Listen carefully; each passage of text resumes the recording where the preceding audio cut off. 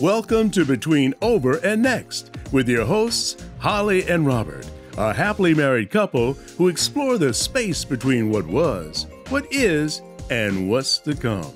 From career changes to navigating life's uncertainties, this dynamic duo will empower you to live your happiest life at every age and stage. So, get ready because your journey with Holly and Robert starts now. Hi, everyone. Welcome to Between Over and Next. Hi, Holly. Hi, Robert. So today is a little bit of a reunion for you, if you will, because we get to talk with a high school friend, right? Yeah. Way back in the Stone Age of cassette players and albums and AM radio. Yeah, so your friend, do we call him Howard now? Howie. I mean, Well, that's we how I call him know Howie. His name is Howard Waldstreicher. And you got to love the power of Facebook and Facebook Messenger because it truly is a connector and it gives people an opportunity to reach out, and to connect actually with people no matter where they are in the world. Right. Well, we were in touch with Howie a number of years ago. 7 years ago, 7 when years. I started my 7. Spinning for Health with Holly page Right. So on Facebook. right, because he comes from the fitness world. Yes, he's actually a renowned expert in tennis training and fitness, and he's worked with top athletes around the world.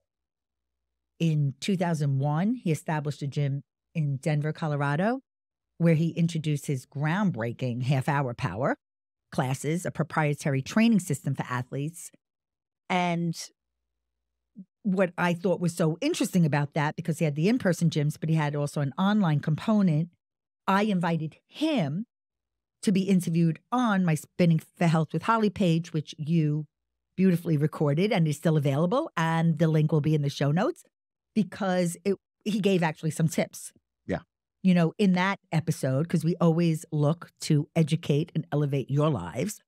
So, but last year, okay, he self-published a book. And this is what he wrote to me. He sent me a Facebook message last year about this time. Mm-hmm. And he said, I think you might get a kick out of this. My book as Facebook's oldest intern is live on Amazon. It's a fun 60-minute read or so. Would love to hear what you think about it. It's inspirational and gives people hope, which is what you're all about. So first of all, he knows who I am, having known him all these years since high school, but we never had, it was a very casual friendship. And we've actually strengthened our connection and relationship through the power of Facebook. Right. But it just his story just fits so well with what we're doing now. Yeah, what we're doing now. So I ordered no the book. coincidences. No coincidences. I ordered the book, and after reading it, right, and it really was just an hour read, like you said, I talked to you and knew that his story would be a perfect fit for our podcast Between Over and Next, because it is about the power of reinvention and inspiring others. So the book, Facebook's oldest intern, is a captivating 106-page book that is a powerful reminder that embracing change and taking risks can lead to incredible possibilities regardless of age or background. Before venturing into the fitness industry, Howie had a successful career as a software engineer, which he's going to share more about in today's episode. He's 61 years old, married, a father of 2. And I asked him, why did he write Facebook's oldest intern? I felt I can motivate people and inspire. You get a certain age, and it just becomes harder when you try to reinvent yourself. I mean, can you do it? Do you believe you can? And I did it, and I wanted to share that to show people, yes, it can be done. It's not easy, but you can do it, and I was proof that you can do it. Those are the 2 main reasons that I wrote it. Did you ever envision yourself being a 60-year-old starting over again? No, I had a good thing going on. I had a couple of gyms going. I had my gym inside a big gym, and I had plans for franchising and expanding. Everything was great. I mean, I couldn't complain. And then what happened? The pandemic. I just couldn't keep paying rent. I'm in high rent districts. I just couldn't keep that going. So what was I going to do? I kind of looked backwards to look forward. And the only thing I could do, the other skills that I had was getting back into IT. I was a programmer for Ross Perot back in the day. So did I ever see myself doing that? No. I talked to a friend who was a recruiter, and he said, Howard, it's just going to be very, very difficult. Number one, I haven't touched it in over 20 years, right? Forget about the age, but I haven't touched it in 20 years alone. And you certainly didn't have a current resume. No, my current resume was a gym owner, entrepreneur. Yeah. So let's discuss what happens next as you decide to switch careers, navigate the job market, and re-enter the workforce. Describe the obstacles you had to overcome. I kept sending out resumes and talking to people and networking, and I just kept getting no answers. I couldn't get an answer anywhere. And I thought I was a perfect fit for some of these companies. Not only that, I had connections. So for example, my cousin was the chief medical officer at Johnson & Johnson, and they had a return to work program there as well. And the return to work program, to step back a second so people understand, it was created for women coming back to the workforce after having a family. That's what it was created for. I applied, and they knew my name. They said, are you related to Joanne? I said, yes, she's my cousin. Okay, great. I thought, okay, I have an in. Maybe I can interview something. Right. Nothing. Nothing. Absolutely nothing. Then we had a connection. My wife's sister is friends with the CFO of Moody's. And I talked to him. We had a nice chat. The next day, obviously, I get an email from the person in charge of their return to work program because he's the head guy. We talk a little bit and then ghost me. Nothing. So then the concern becomes the pivot to move from one career path to another, right? It becomes increasingly difficult to make that move for someone. Yes. Now, the thing I had going for me was I did do that in the past. So I did have that experience. And what I was hoping to do was combine, hey, I was an entrepreneur. I ran my own business. I bring other things to the table. I look at things differently.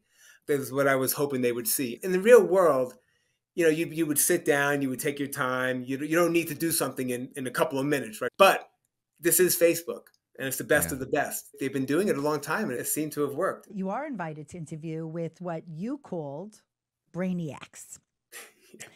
And you said you studied, you practiced, you prepped.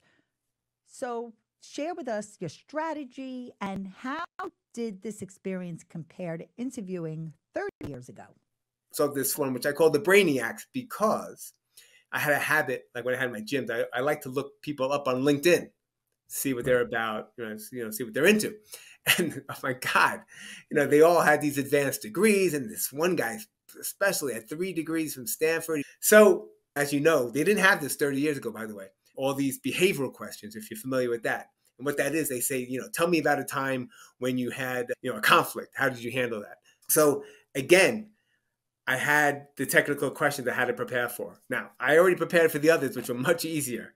Now I had to get ready for this. And the recruiter gave me things to do, like websites to go on and practice. Again, it was slow going. I kept plugging away. Things were taking me forever, but I would get it right. But you did get hired, didn't you, Howie? So I get a call. I listen to the voicemail. It's the recruiter. Call me. So she doesn't say anything else. I'm like, okay, well, she's calling me to tell me I don't have it, or is she calling me, what's this going to be? So I wait the next day. Of course, that night was a sleepless night, as you can imagine. I call her. She goes, Howard, you were really interesting. This has never happened before. You had 2 people say very strong hire. One person, I know exactly who it was, of course. The 2 technical, I did okay. The behavioral, I'm sure, was like, he could go either way. He wasn't saying yes, he wasn't saying no. And of course, that last guy, do not hire. Very weak, which I was expecting. I thought I blew it. All I had to do was halfway decent with that guy, and I would have been a lock. So I was worried. So she said, We talked to the management. We talked to, whoever we talked to. It's been a long day. We're in unusual circumstances, the pandemic. We're going to give you the benefit of the doubt. We'd like to make you an offer. I couldn't believe it. Especially she told me how much they were going to pay me. And then on top of that, a sign-on bonus. I was falling on the floor. And she said, take a couple of days thinking about it. I don't have to think about it. Yes, yes, yes. I'm going to work with the best of the best. At my age, that doesn't happen. It's never been done before, ever.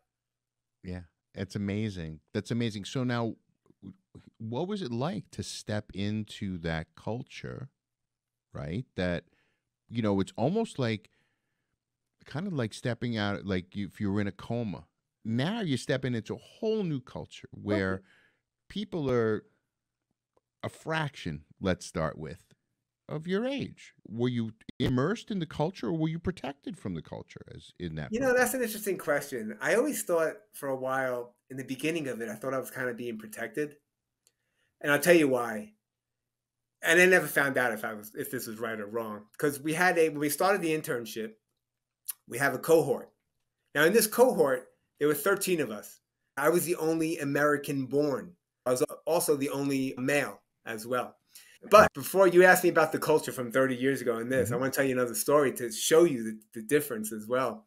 I'm going to go back to EDS because, Ross Perot and Zuckerberg is completely different. So back at EDS, if you went to the bathroom without your jacket on, right? Go to the bathroom without your jacket on, it was grounds for termination. Okay. Anytime you left that desk, that jacket had to be on. It was all blue, gray suits, perfect corporate. Now with the Facebook, Meta, you wear whatever you want, right? Shorts, t-shirt. Nobody cares. Did that take a little getting used to? Were you overdressed the first few days? No, I loved it.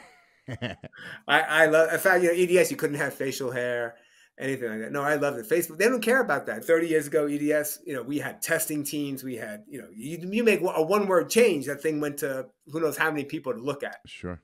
Here at Facebook, Meta, I just have to have one person. It's kind of a model I think more corporations should take. I mean, like we have a couple of friends in the corporate space, and it seems like they're spending so much time dealing with just the corporate stuff instead of getting work done. And I'm like, when do you guys do actually work? Right. You're getting so many approvals and committees, and that, exactly. When does the actual work happen? Right. Exactly. And so it was night and day. And that's something that I really enjoyed about working at Facebook Meta, because you actually you did it and went in. You could see, and I knew what I was doing. I could see it. But you also mentioned, okay, I'm quoting from the book, the various oddities of office interaction. So a couple of things about that. So, and I'll never forget it again, like all these things. The very first meeting we had, it was an orientation meeting, by the way. So everybody was involved in that. The only people who knew I was in return to work, by the way, was my manager. And it was up to me if I wanted to tell anybody. So we have this meeting, and it was like, how many were there about us in the orientation? Over 200, 250, something like that. They broke us up into like groups of 10. So we get in there. The goal was to tell us about yourself. What team you're going to be working on, what are you going to be doing? All right. So we get on there, and up comes the pop-up. Everyone's on there in the checkerboard, all 10 people. And everyone's just staring at each other. No one would say a word. So I took control of the meeting. I just said, "Hi, I'm Howard." I said, "What we need to do is tell us about ourselves." And they said, "Let's go in the order of the month you were born." So I start. Anyone born in January? Nothing. February, March. Wait. February. I'm February. February? Okay, go ahead. So I took control of that. I found that these really brilliant people were, the communication skills weren't as good, right? They were brilliant, put their head down, get their work done. But when it came to conversing, they had a harder time. Not everybody, obviously, but a lot. Now, some of that could have also have been culture, right? Then I had my mentor, right? Everyone in the return to work, I had a mentor, right? He's like 26, 28 years old, something like that. So he gives me this problem to do, right? To help him out. So I'm looking at it, I'm like, what the hell are you asking me? I have no idea what you're asking me to do. So I had to text him back. That's the way they do it. He texts me. So we go back and forth between these texts, right? And then I finally say to him, "Can you just get on the phone?" So what are some of those top lessons that you learned, those takeaways The You know, biggest that when lesson, and I'll tell you why it was the biggest lesson, that I proved to myself that I can do anything, right? I can learn anything I need to learn to get the job done. And I'm going to tell you why. Because over at Facebook, you can't Google anything. I don't mean you Mhm. can't use Google, meaning they have their own internal tools, right? So you can't figure out how to do it by Googling it. You have to learn it yourself, ask questions. And that's what I would do. So that was a pretty big deal. I mean, at least for me, because it still took me some time, but I was able to do it. And that was a big takeaway that I can learn this stuff, right? Even though it's all different. It takes time, but I can do it. And I did. And I proved to them that I could do it. I think a lot of that is because you did own your own business and you enjoy an entrepreneurial lifestyle. So you were actually able to build the confidence and the courage needed to do whatever it took. Well, it's funny you say that. So they have this coach that they pay for, which was awesome. I think it was called Better Up. And she always told me, she said, Howard, make believe you're an entrepreneur, like you said.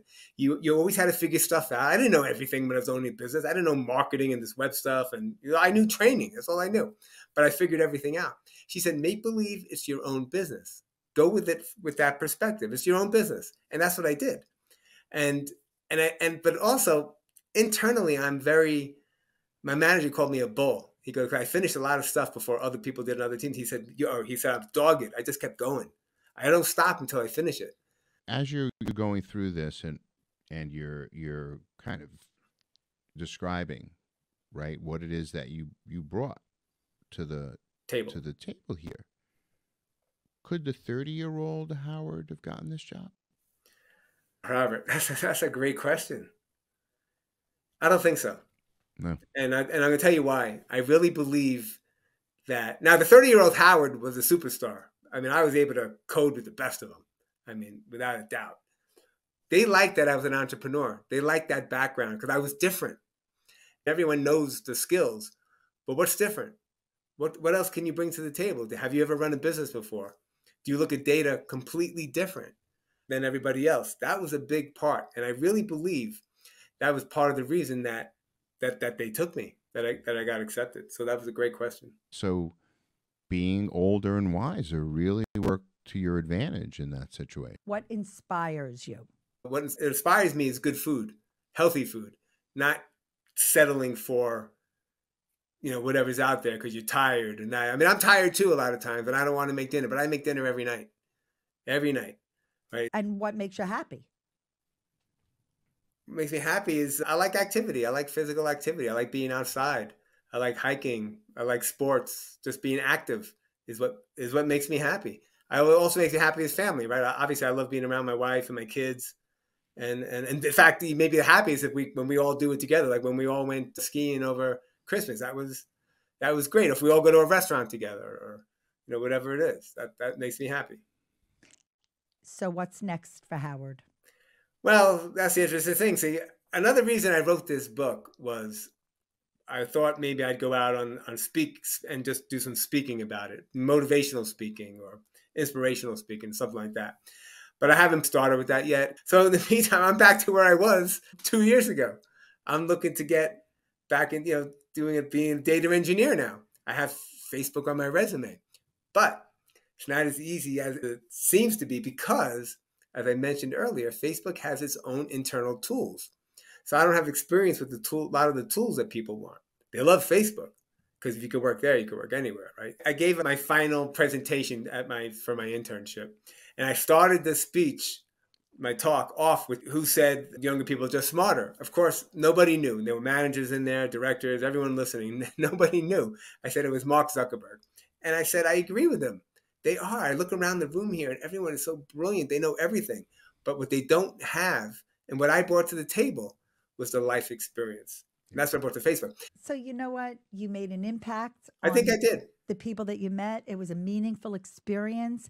I want to leave our listeners wanting more because I really want them to read the book. So there is so much more that everyone can learn about Howard's story. And definitely it's so relatable and relevant to today on so many levels.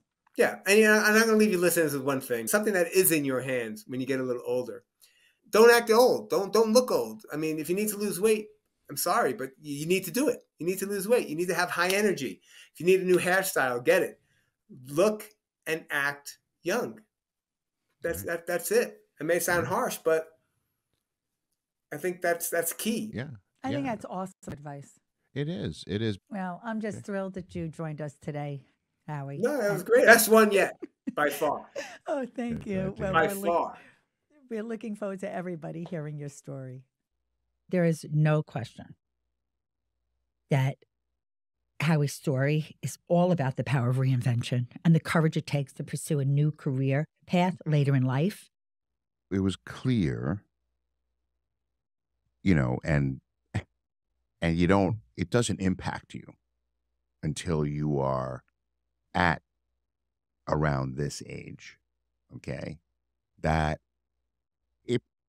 because of age and purely because of the number assigned to how long you've been on the planet, really impacts your ability to successfully interview for a position, as much as whatever the laws say or anything else, right, of how there's not supposed to be age discrimination. There is. Or any of those. There is. And there's no question that, what? No. Oh. And there's no way to mask it, right? Like, you don't have to, I don't think they're allowed to ask you your birth date, like how old you are, on an application. No, but it became self-evident. Immediately. Based on his experience. But, it was all about his ability to adapt back to the corporate culture, right?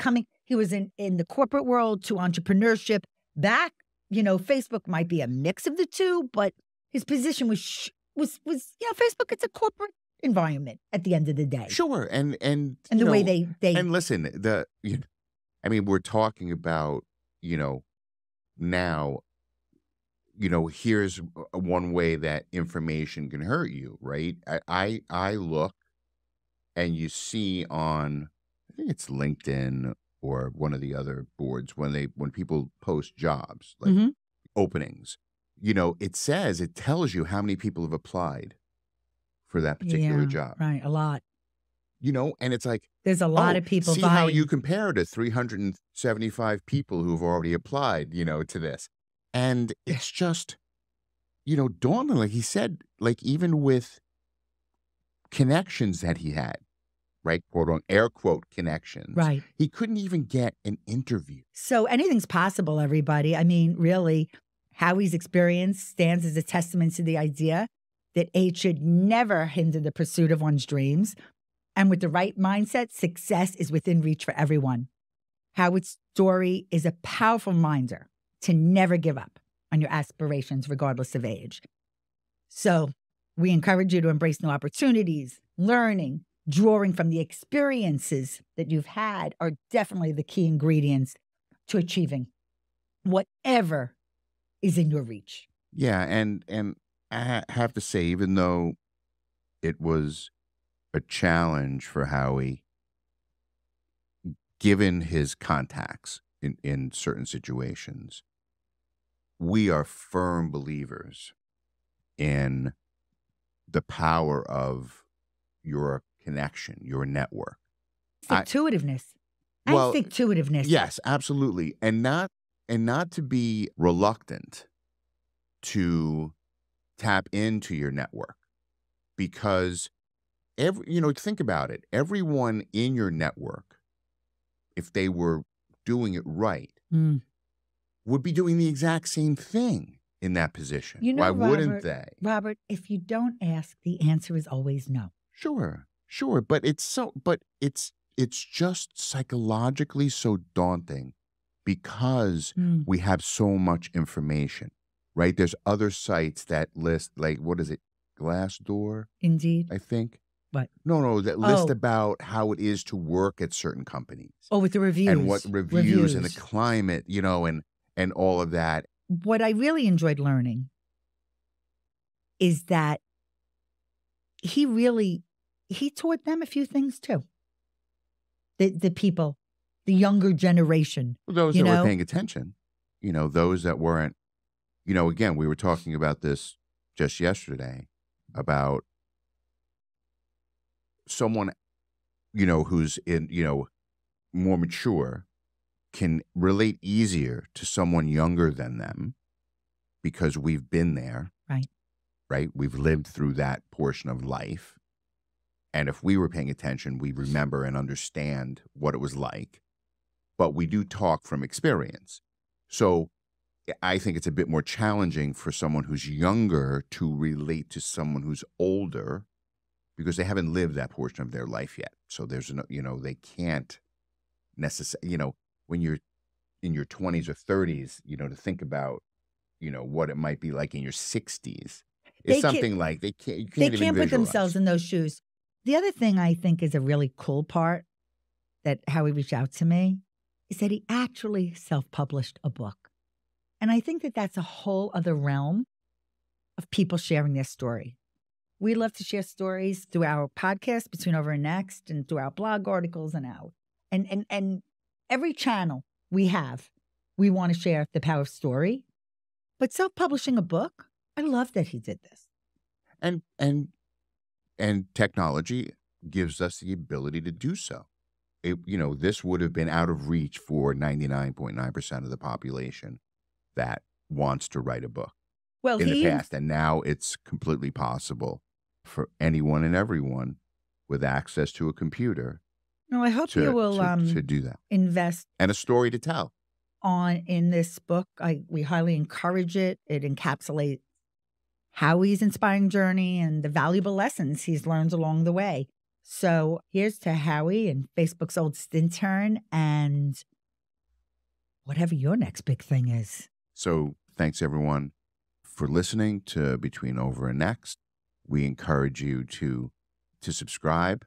If you like what you've been hearing, please make sure that you check the subscribe button in whatever podcast platform you've been listening on or watching on. Certainly, if you enjoy watching us on YouTube, you can just hit the subscribe button right there and you'll get notification of our latest episodes that get released every Tuesday. So whatever platform you're enjoying our content on, you can make a notation in there via subscribing, and you'll get notification of all of our latest episodes to remind you that they're there to listen or to watch. So we're here to cheer you on. So join us. Yes.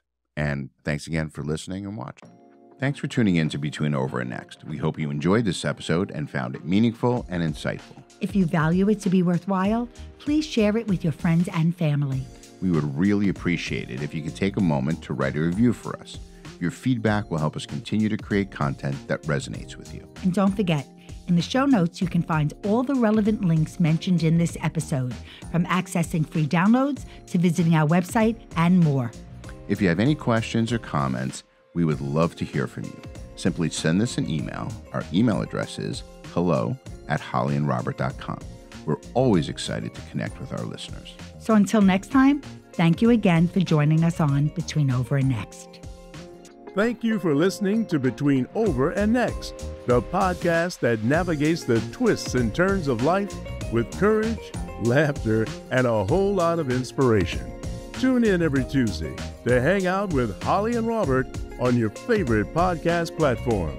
Visit hollyandrobert.com and follow them on social media to ignite your passion and fuel your dreams.